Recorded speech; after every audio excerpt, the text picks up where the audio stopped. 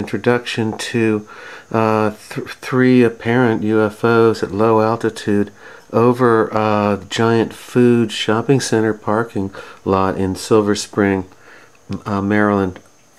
And as I was walking out nighttime, I always have my camera with me, and I saw these craft approaching, which I thought at first was a helicopter. It was pretty low, and as it approached, I thought, well, it's not a helicopter. I couldn't hear anything, and it just didn't look like that. Well, maybe it's a low-flying airplane. Got my camera on it. It's like, well, it wasn't a low-flying airplane. After the incident, 3 of them came by, and I was talking with a witness at 10:15 to 10:17, which was only a couple, right after that one, the last one flew over.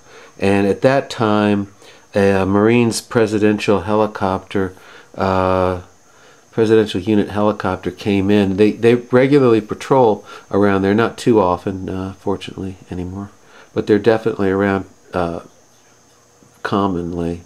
And this one came in with the searchlight. I don't think I got that on, it's being laid in right there. They're just cohesion elements. Giant Silver Spring, very strange aircraft with a light, the type of which I've never personally seen before. What is that about? That's real weird. I'm getting a good view, and it's like circular. It's strange. Hello. Let's just say hi.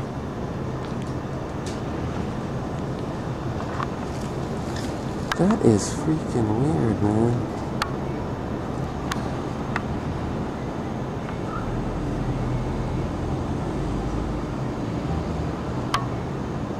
Alright, that's pretty good.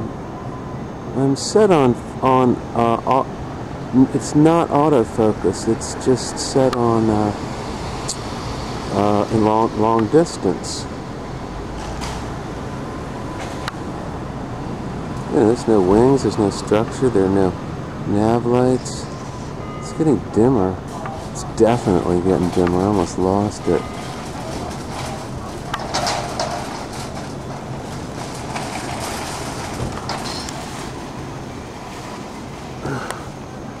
It's now turned its light out completely. There it is, right there. That was it. There's another one right behind it. That was a star. Did you see that star that went by? That was a good example. God. I want to see it. See, it's turning its light out. I'm right on it, calm as I can be. And it's virtually out.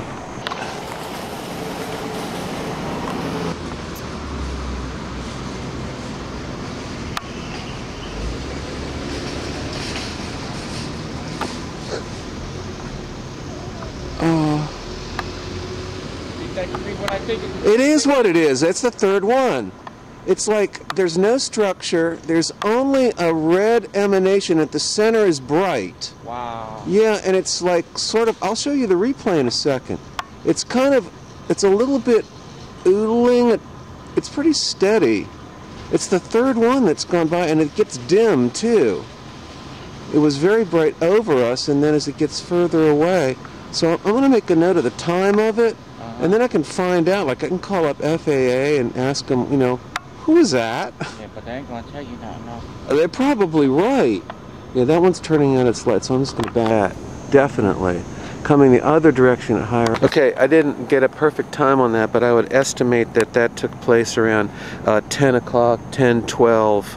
Because after they went by, I then checked my camera of talking for a second with that guy, and it was 10:17, so those are heading from basically pretty much south to north, maybe southeast to northwest.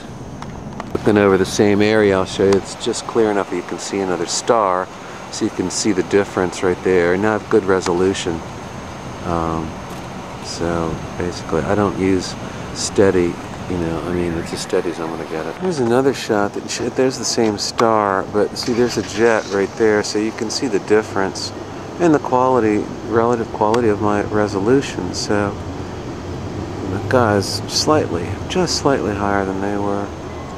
show you another one. This was about the altitude they were at. That's a jet right there, obviously, so you can see.